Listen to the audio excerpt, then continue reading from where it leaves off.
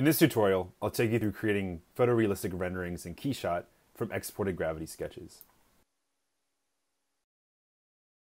A best practice regarding exporting your geometry for rendering is to streamline your materialization. What I mean by this is if you use the same color on certain parts of your model, you won't have to relink your material to all those different components. So for example, the outsole on the shoe has a lot of different geometry, a lot of separate bodies. But because they're all blue as they're exported from Gravity Sketch, they will all be linked materials when I export into Blender or KeyShot. For example, the orange eyelet and the orange heel pull tab are going to be the same material. To get ready to export, I'll press the blue menu button, I'll go to Save, I'll go to Export, and here, for KeyShot, I'm going to choose FBX, meters, Y, YZ, keep this on Y, go to Split, make this single-sided, make it a render. We're not going into KeyShot to continue to control our mesh. For example, in Rhino you can continue to edit, but in KeyShot we're just trying to render. And here, we'll just make it mesh data. When we're ready, we can save it to local or the landing pad and press the blue check to export. Once you've opened KeyShot, go to Import in the bottom right corner. And to find the file, go to Documents, Gravity Sketch, and Exported Sketches. From here, click on the file that we just exported from Gravity Sketch and click Open.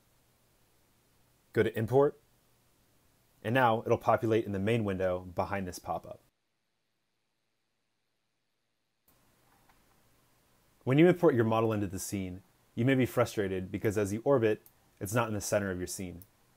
You can orbit by left-clicking, zoom with the mouse wheel, and also pan with the mouse wheel by holding it down. Now to get the model in the center of the scene,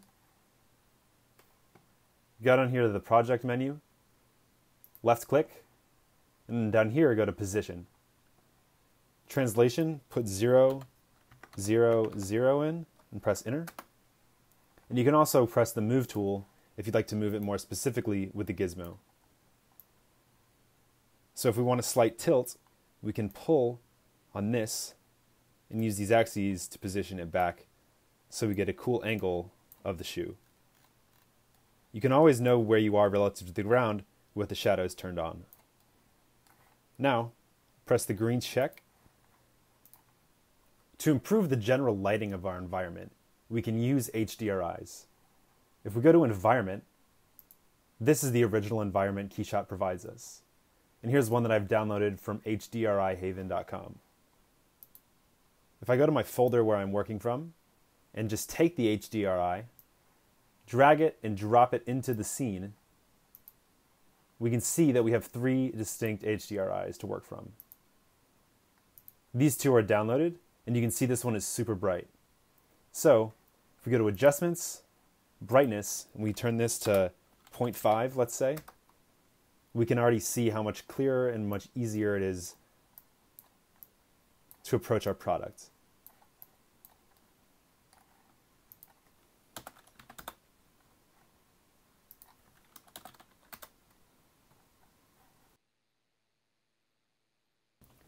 Finally, to better understand the HDRI, we can press the button next to Lighting Environment on the right-hand side. This will let us see the JPEG that the HDRI was created from. When looking at the final model, we can check out by pressing Scene and left-clicking on any material. You have to be in Scene for this to work. Once you've got it, let's check out this fuzz material. Go over here, right-click, go to Material, and Edit Material Graph. You can see the material graph that I used to create this material. And for example, with fuzz, there's a bunch of great tutorials on YouTube explaining how you can use it to create a more three-dimensional piece of suede or leather. X out of this, and now if we want to see the rest of it, a great way to start, or kind of a position that you can use to orient yourself regarding materials, is all of these over here in the material menu. If we go to Cloth and Leather, and choose this leather for example, that is how I created the leather on this toe cap, and over here on the lateral and medial. If I drag and drop, it's one of the easiest ways to produce new materials in all of CAD. Again, I can just drag and drop. And because it's all the same color, the material will snap to all of the bodies within the family. From here, we can go into Edit by selecting it, going to Edit Material or Edit Material Graph. And we can check it out with labels, textures, and properties, as well as diffuse and bumps. If you're confused about these purple maps, these are called normal maps, and you can search them on Google to give your material more character. To begin applying materials to our file, you can see that I've already applied a slight texture to the blue outsole. What I've done is you can select on the material, and over here in the Project tab, you can right-click, go to Material, and Edit Material.